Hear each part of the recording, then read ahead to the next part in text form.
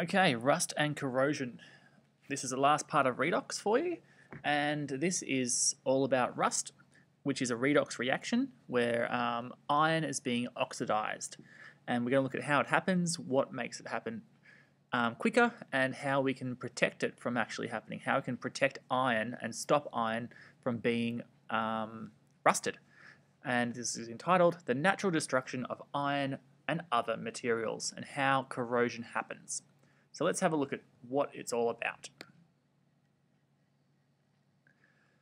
Now, this is rust. This is where it happens. This is what's going on. What we've got is we need to look at what is there, and we'll look at what is there and look at what happens in rust. Rust happens around when iron and stuff like that gets in contact with water.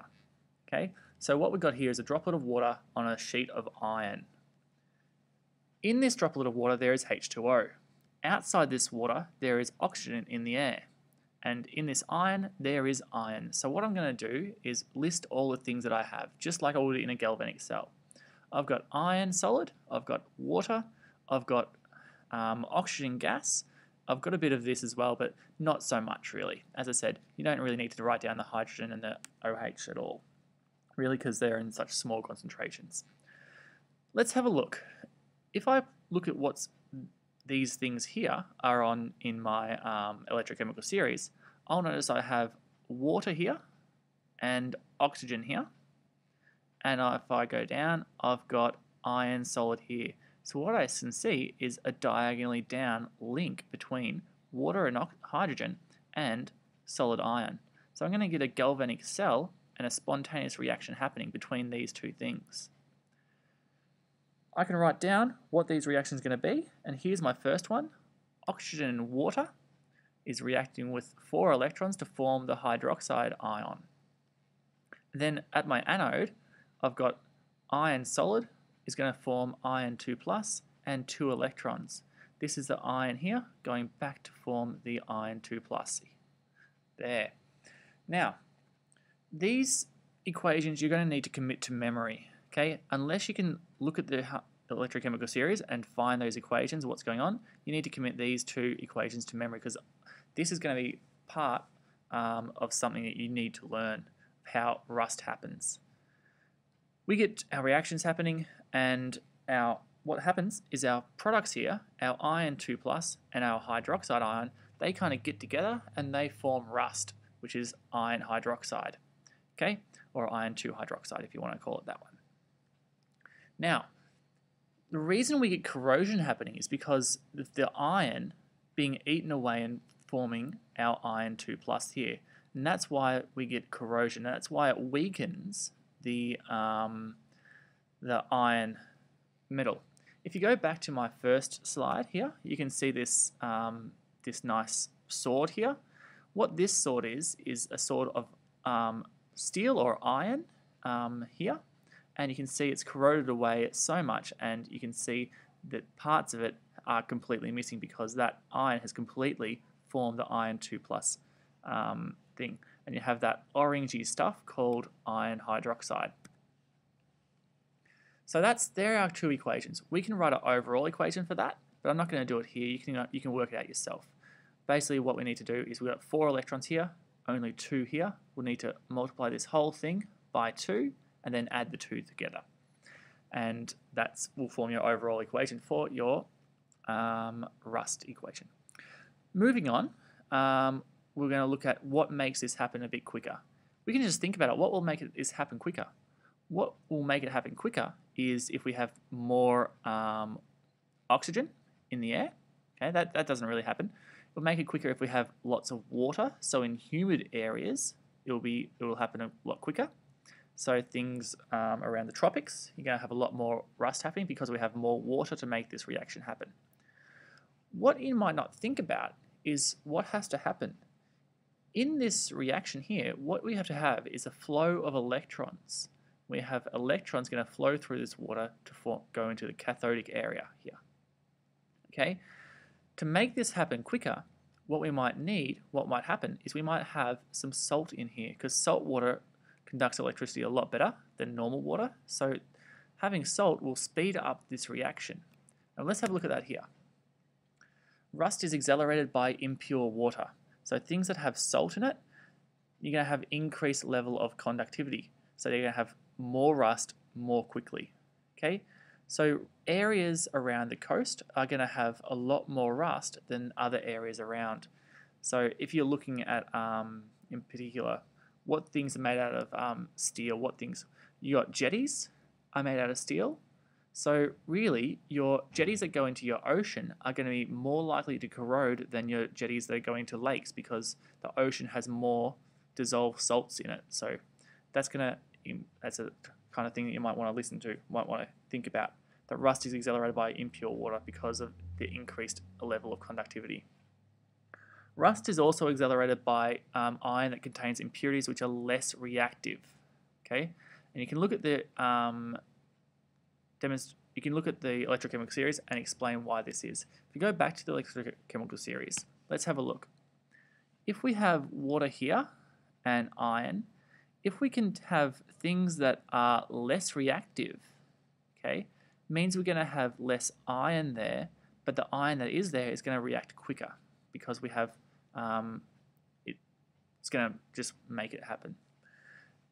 If you have things that are more reactive than iron, they will be preferentially corroded, so the iron won't rust as much. We'll move on and we'll talk about that in a second anyway. So the reason why we get more rust is we have impure water or impurities which are less reactive. So if the iron contains some silver, all right, we're going to have acceleration of rust in that.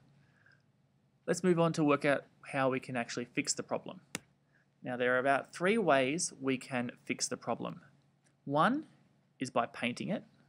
Okay, by painting it, you're covering up the iron so it doesn't get exposed to the water and doesn't get exposed to the oxygen. And so that's one way of doing it, or covering it in a plastic coating. You can put electricity through it. Okay, we understand that the reason this happens is because we get a flow of electricity from, okay, the oxygen to from the iron to the water and oxygen. So if we put electricity through it, it's going to reverse the flow of electricity. So it will reverse the flow of electrons, so it won't corrode the iron at all. So putting electricity through it is one way that we could stop rust. What we can do is coat it in a more reactive metal, and what will happen with that is the more reactive metal will react instead of the iron. So if we coat some iron with some zinc, what will happen is that zinc will form zinc hydroxide, but the iron will stay as iron. This is called galvanizing the iron. So if you have galvanized roof, if you have galvanized iron, that means it's being coated with zinc or another type of metal that forms a coating of the zinc oxide.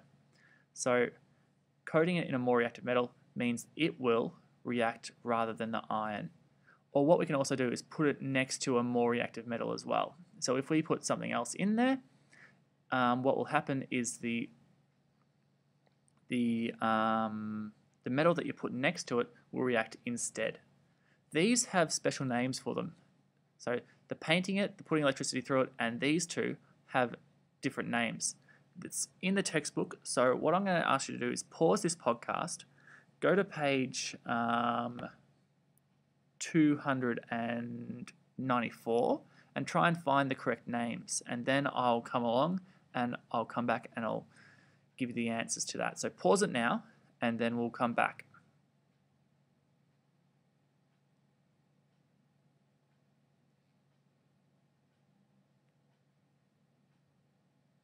Okay, I'm back again, and now I'll give you the actual name. So hopefully you've had a read of this rust chapter, and now we'll explain what these things are called.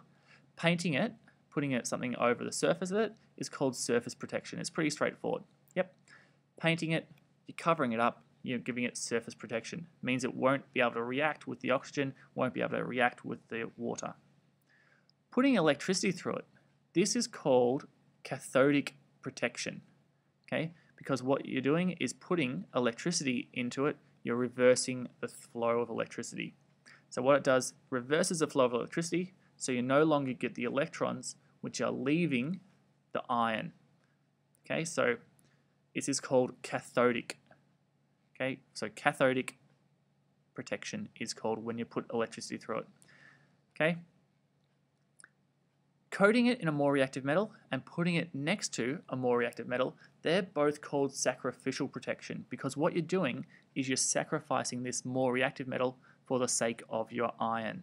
So examples of this is where you have oil rigs, which are made out of iron and steel.